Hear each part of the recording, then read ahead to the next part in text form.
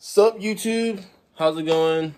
I got the camber parts in so we can finish the rear. Got the toe arms, got the rear camber arms also. Came with some tacos too. Yeah, that's what happens when you buy like cool car parts. They give you tacos too, and they're hot. Like, hold up. Why I do that? So anyways, I'm gonna like eat these tacos and I'm gonna rest, and then I'm gonna start wrenching on the whip, and we're gonna see what the rear is gonna look like. We're gonna try to get to -1,000,000. Oh yeah, let's get it, baby.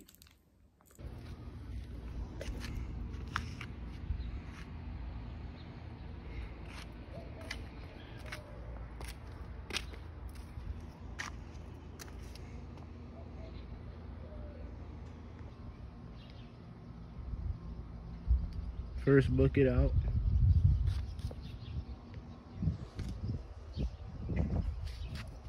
Let's put the arm in.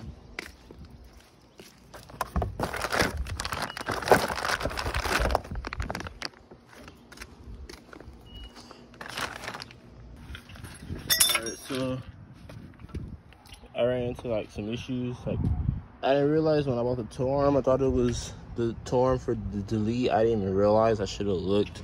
Silly me. But I put the toe arm right there. It's like the toe arm, camber arm. I don't know what it is, but put that. I didn't put the camber arms because my wheels kind of fit, so I don't want to put too much camber. I don't want to really run a carry these spacers. So I'm gonna see how it looks. But yeah.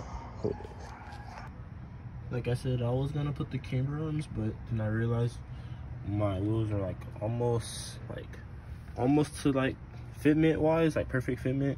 So like I'm not gonna like incline them more, so I have to put a bigger spacer. So I think I can run like an inch or like some slip-ons or something like that. We'll see. But yeah,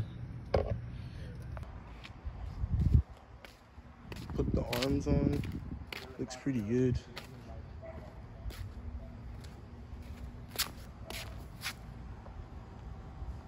This is my favorite.